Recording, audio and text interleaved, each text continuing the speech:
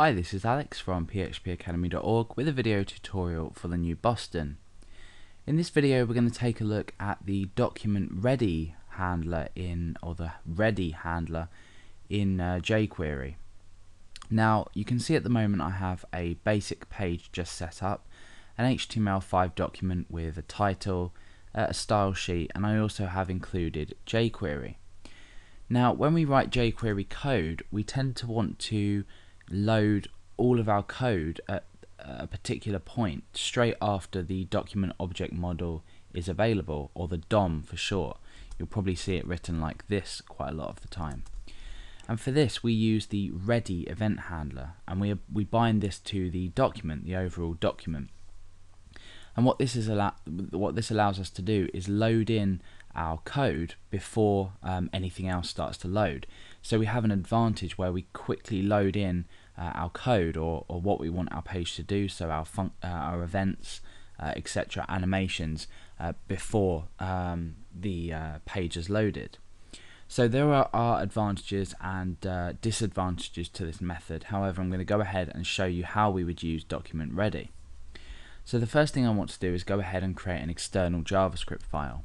So I'm going to open up a new file in my text editor, and I'm going to save it inside my JavaScript directory, and I'm just going to save this as ext.js for external. Now we need to go ahead and include this on the page, so let's go ahead and type out our script tags. The type is text JavaScript, and the source is js/ext.js, which is the file that we've just created inside of our JS folder. Now let's just say we have some document content here. That's going to look in the browser very much like that, so nothing really too special. So I want to go ahead and I want to load or do something before the document has loaded.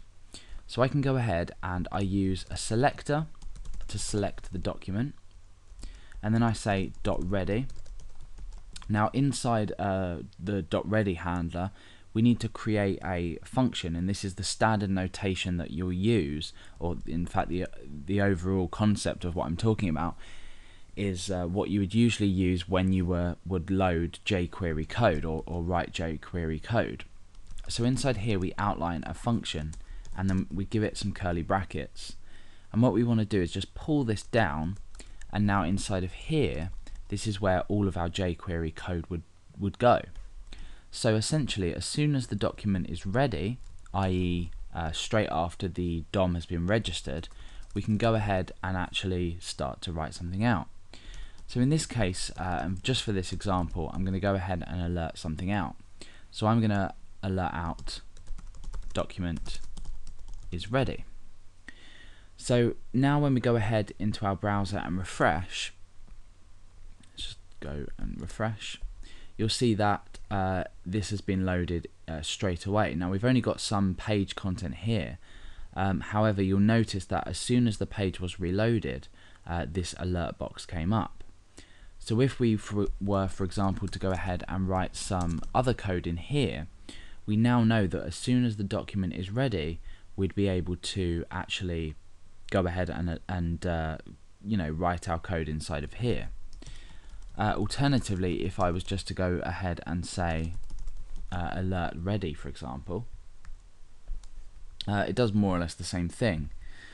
But the standard way that we would write in jQuery, we would usually use document.ready every time we were to write some jQuery code.